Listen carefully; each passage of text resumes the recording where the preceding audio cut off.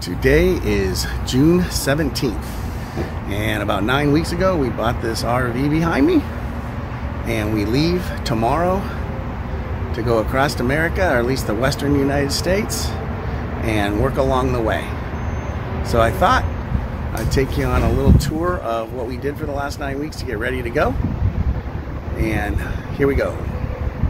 This is the motorhome we're going to be traveling in. This is a 2005 Sunseeker motorhome. It has a Ford front end with a V10 motor in it. It's a Ford F50. It has 362 horsepower and 10 cylinders. Okay, I'm just going to walk around and show you the outside, then I'm going to show you the inside. So right here, if you see this angle, this is a push out or a pull out that is extended so that the inside has more space. When we are on the road, this will be retracted in, and then we'll be able to drive down the road, and then when we get where we go, we push that out. Underneath here, there's some storage area that kind of hard to get to, so we'll put stuff in there that we're not going to use all that much. Moving on down this side, we have our utilities. This is where we put in the gasoline. It's a gas engine, not a diesel. It's got one tire in the front, and it's got 2 tires in the rear. These are our utilities right here. That is the sewer, and it has a holding tank, so if you're hooked up to utilities and you have a hose right to a sewer, then you can just hook the hose up. If not, you hook a hose to that, to a pump out station, and you drain your holding tank. This here knob on the left is where we hook up to water if we have a hose, so that our shower and our sink and toilet and everything else has running water. If we aren't somewhere where we can hook up to a hose, we fill a onboard water tank with the center one here. That holds about 50 gallons, and it's stored under our bed. When you go on the inside, you'll see the bedroom. Underneath that bed, there's a 50-gallon water holding tank. This third one on the right here, that is to flush out the holding tank for the toilet. So when you're all done and you want to clean out, you put water to that, and it goes around and washes the inside of the holding tank so it doesn't smell. All right, this is an outside shower. If you're camping somewhere and you're all dirty and you want to go inside, don't want to get inside dirty, or you're full of sand, or you want to wash your dog, that's an outside shower. Here's some of our storage on this side. You can see right now we're hooked to electrical, and that gets plugged in right here. What I've got stored on this side are at the bottom here all the hoses I'm going to need for water. This is the electrical, and this is the tube that will go to the sewer. All right, now moving back, we ended up purchasing a trailer to go behind the motorhome to carry our bikes. We were gonna build a box, and that didn't work out, so at the last minute we ended up customizing a little trailer. These are our bikes here. This will be our main source of transportation. These are electric bikes, so we can use them just as bicycles, or if you pedal them, you can have power assist, so they actually help you pedal faster and easier. And then if you don't feel like pedaling at all, you can just hit this knob right here, and you'll be on full electric. They go 20 miles an hour, and should go about 50 miles. So when we have to go sightseeing, or we have to go to the grocery store, or we want to go sightseeing and we have to go to the grocery store, something like that, or want to do both, these will be the bikes that we take to go do that with. Going inside the trailer here, I have been spending the last couple weeks customizing this, and I'll take you on a tour. So starting on the left side, you can see here I built 2 boxes. The front tires of the bicycles go in those 2 boxes and secures them. I screwed them to the floor there, so they're real secure, and that holds up the bikes. And then we also have the bungee here to bungee the bikes to the side of the trailer there. Up here I built this box. This is my garage. I have to the far right a pump, an air pump for the bikes and for rafts, things like that. Next to that I have all the nuts and bolts and bungees you could ever want in case I need something while I'm on the road or want to fix something. To the left of that's my toolbox with all the tools in it.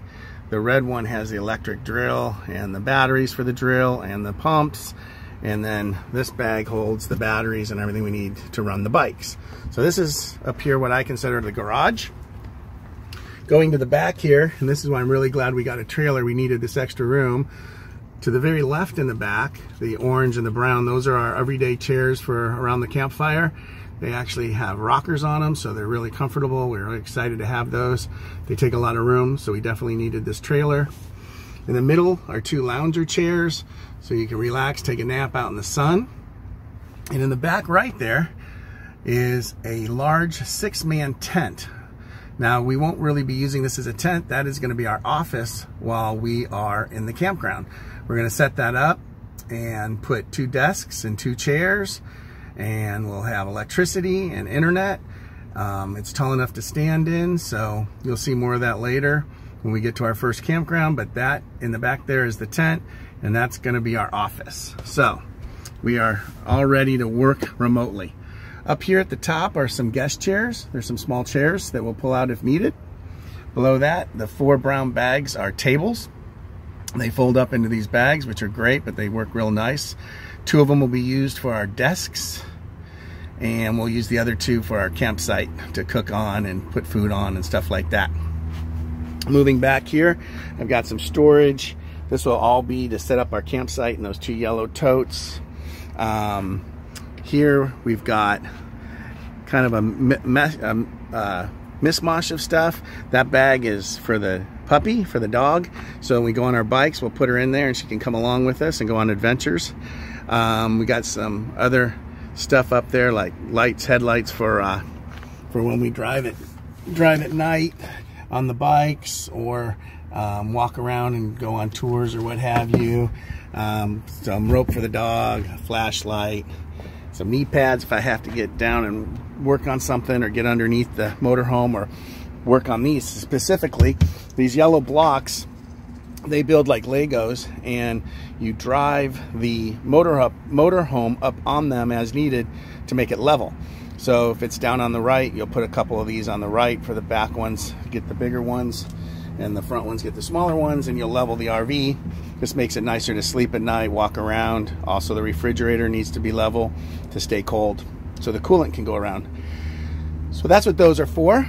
Here we've got our 2 chairs that will be in the office that we will sit and work in. These are foldable garbage cans for outside at the campground, and a beach chair. So this is the trailer and everything that goes in it. Oh, and then here, I'll move up to here. After getting the trailer, I realized that I need to be able to back it up. So we installed these cameras that I'll show you in the front where that is. But those will be used. I can watch the trailer as I'm going down the freeway, make sure there's not a flat tire or anything wrong with it. But also, most importantly, I can see the trailer while I'm backing it up. Haven't tried that yet. We'll see how that goes. And I think I need to practice that. Maybe that'll be another good video. All right, so the front of the trailer here. Oh, I thought about this going back here. When I panned through this last shot, I don't know if you noticed my car, but just before the pandemic, I was a baller, and I had just got this new Cadillac and these nice license plate Lyft limo. I was selling business cards during the day and driving Lyft at night, and well, that all went out the window with COVID and up in smoke. So on to the next adventure here, and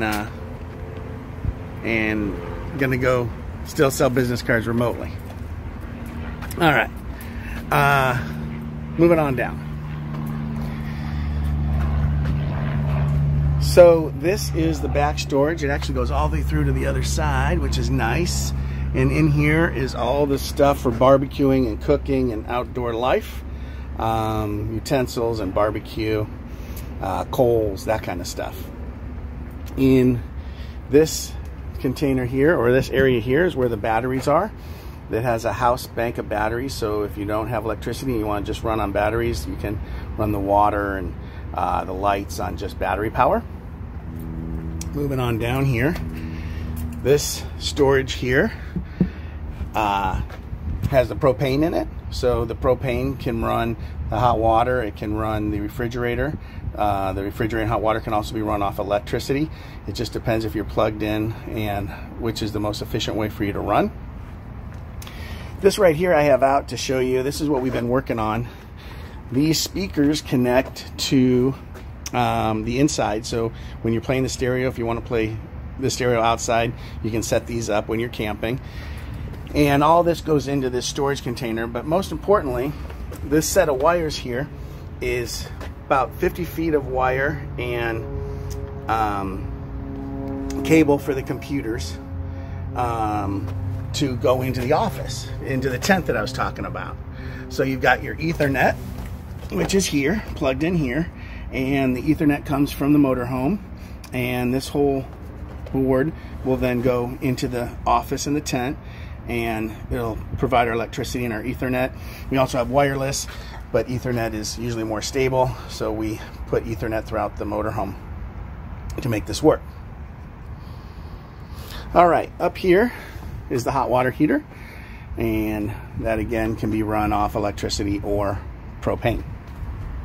In the front here we have the door, and we'll go inside in a second, but this last compartment is where we keep all the things that we can do for entertainment, you know, like bocce ball and frisbee and all those kind of things. So if we want to go have some fun, we can do that. Okay, now for a tour of the inside. We had lived on a boat in the past, and one of the things we knew from living on a boat is that the way a motorhome or a boat comes from the factory is good for a family, and it sleeps 8 people usually, or up to 8 people, and not really that comfortable to live in. So one of the things we did, I'm trying to get a good angle here, one of the things we did is we took out where these 2 chairs are. There's normally a couch, and the couch turns into a bed, a pull-out bed, but it's not very comfortable when you want to sit and watch TV here or what have you. So we actually extended this floor area. This is part of that pop-out that I talked about that goes in and out, and I'll show you how that works later. But we actually extended that out so that we could put these chairs in, and we changed the configuration of this table from sitting from here to here, looking at each other, to an L shape, so you can look out and you can also sit on the couch comfortably and watch TV and lounge around. So that makes it much more livable, and one of the reasons why we knew we were going to take out the carpet and everything else, that we wanted to do it our way, so that if we're going to be in this for 3 months, we have to be able to live in it. Up here we were really lucky. The people that owned this motorhome before us had paid for this upgrade of this entertainment center. That most often is a bed up there, so you can sleep 8 people. That would be 2 people, 2 here that would have been a pull-out couch, 2 here on the table that converts, and then 2 in the master bedroom. So we've converted this to now sleep 2 people instead of 8 or 6. So I'll tell you more about that in a second.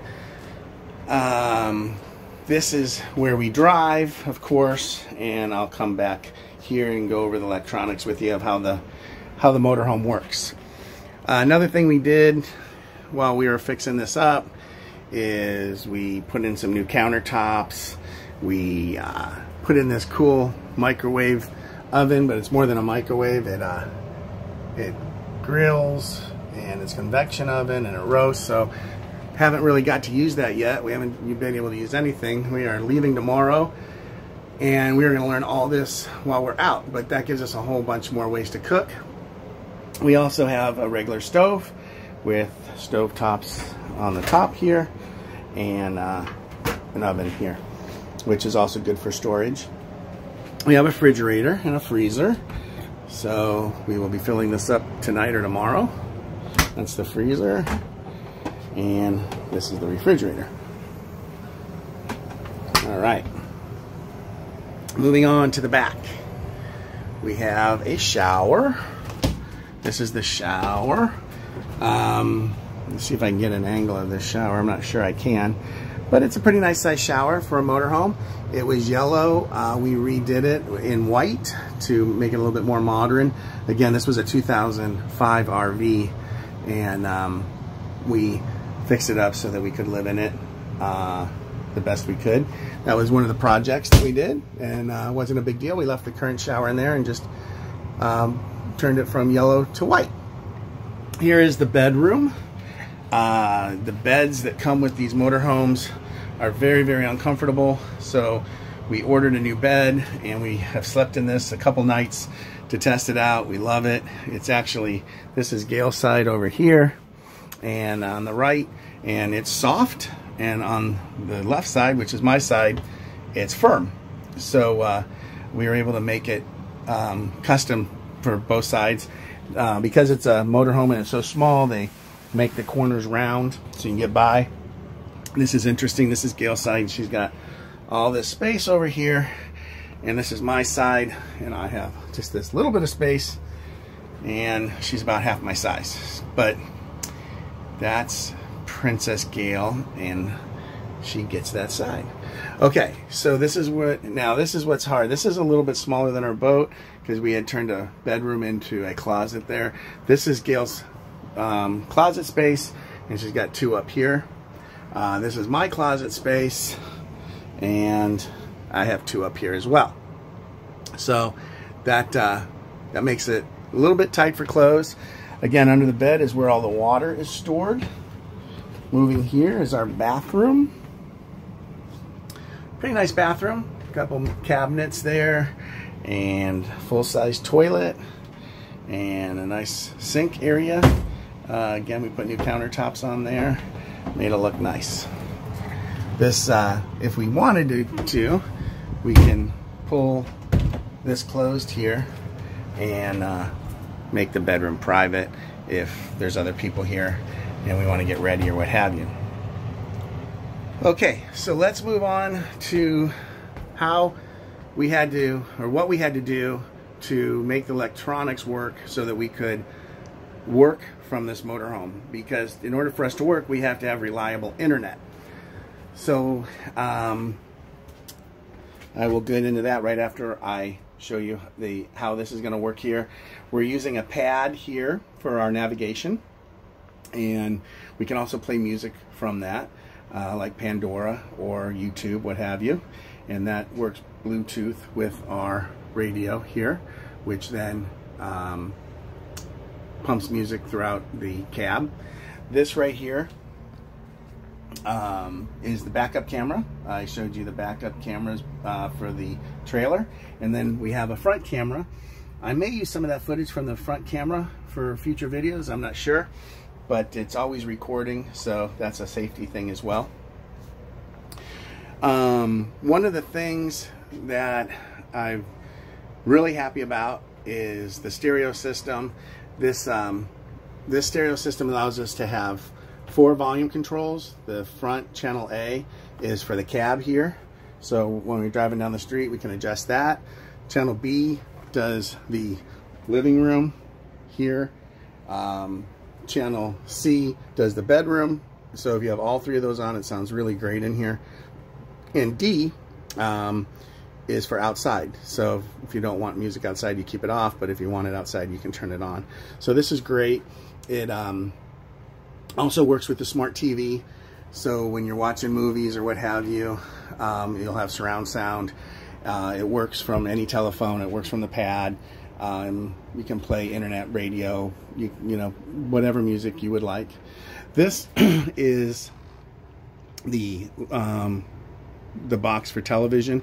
I want to say cable box, but it's not cable. It's a satellite box. So it has satellites on the top of the RV that go and find the satellites and then bring back television and Also has a DVR there, so you can record television shows. And with the smart TV, you can always watch Netflix and Amazon and YouTube or whatever other channels you want on the smart TV. Now, to make this all work, we had to have electricity and we had to have internet. So we put in these things here to get those to happen. You saw that we were plugged in before for electricity. If you're not stopped and you don't have a plug and you need electricity, we put in an inverter, which takes the batteries and inverts the battery power to electricity. So while you're driving down the street, all these components can run. You can see back here quite a few plugs, a lot of 110 electricity being used, and that's throughout the whole motorhome. So the inverter gets charged by the generator, and then the battery's getting charged by the generator on the car, and then the inverter inverts electricity from the batteries to 110 electricity, so you always have electricity. Then that's half the battle. You need electricity to be able to work remotely, but you also need internet. So the first piece to the internet puzzle is this box with the green light. That's a booster. It has an antenna on the outside of the motorhome, and the antenna sticks up high. It goes out 10 to 15 miles and will take any internet signal tower that it can find, and it'll boost it and bring it here to the motorhome. And then it takes that signal and sends it to this guy right here. First I'll put this on. It shows that my batteries are full and I have 13.5 volts being charged through there.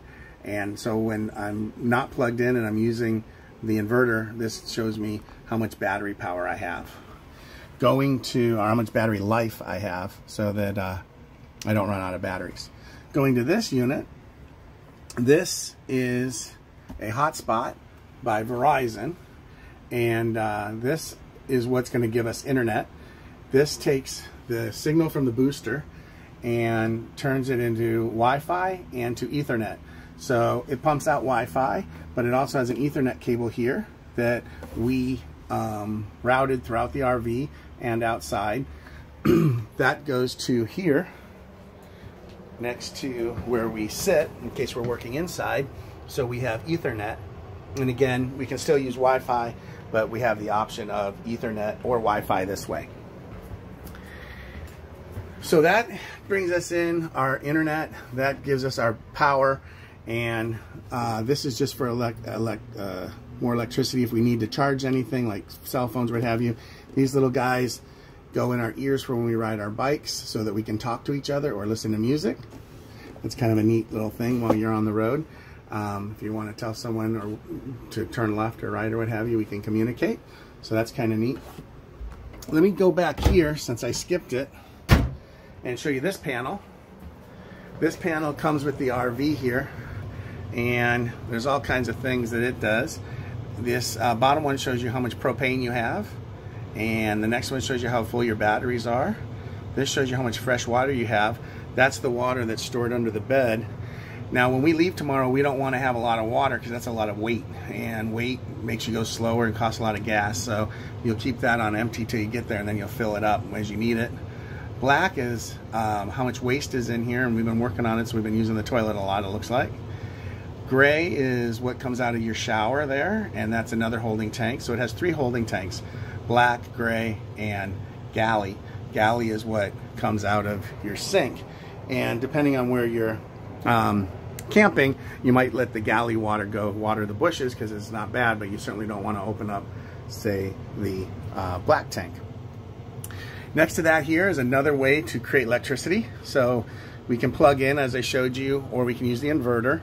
But with this button, it turns on a generator. And I'll let the button go on, and I'm not sure if you can hear that, but the generator just started. Now, with the generator running, and it runs off the gas that's in the gas tank, so you always want to keep a full gas tank, but it won't let you go to empty. Now you've got full 110 electricity without using your batteries or your inverter, and that would be good if you don't have a place to plug into that you need electricity, so that you can, again, work remotely or have electricity or watch TV or whatever it is you want to do. If you're on battery only, this right here allows you to heat the water with the water heater. This is your water pump. If you're not hooked to electricity and you just have a battery and you don't even have an inverter, or you're not on the generator but you need water, this will run just off 12-volt batteries. This says Arctic if you're up in the snow and you don't want your water tanks to freeze and your water lines. That's going to keep them warm so they don't freeze. These are your living room lights here. So these switches are your lights. This is the slide out. So I was talking about the slide out. I'll go ahead and give you a demonstration of that. So this is how this slides in. So when you're driving, it's much more narrow, as you can see. But when you're parked, then you have it out and you have a lot more space. Last thing on this box here is a light for outside over the utilities that I can turn on from in here so I can see what I'm doing out there. Okay, I think I've given you a full tour of the inside of the motorhome where we're going to be living for 3 months. If I forgot anything, I'm sure it'll show up in the camera here somewhere, but I think that's it. Okay, so that's pretty much the full tour.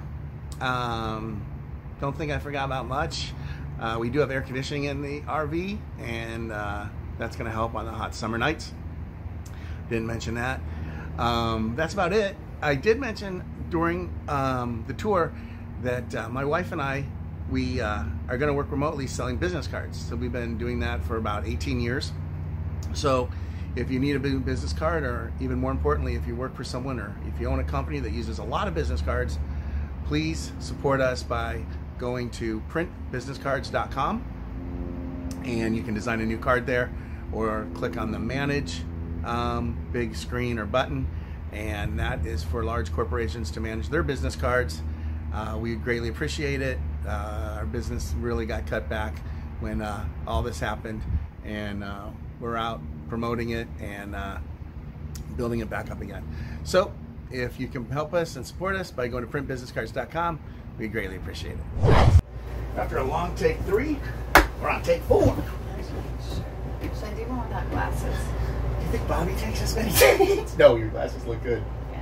You can't read it. Okay, take 4, you ready? Okay, this is a test. I am going to walk around here, try not to be in the sun. This is my car. That's my car right there. You see up there's the building.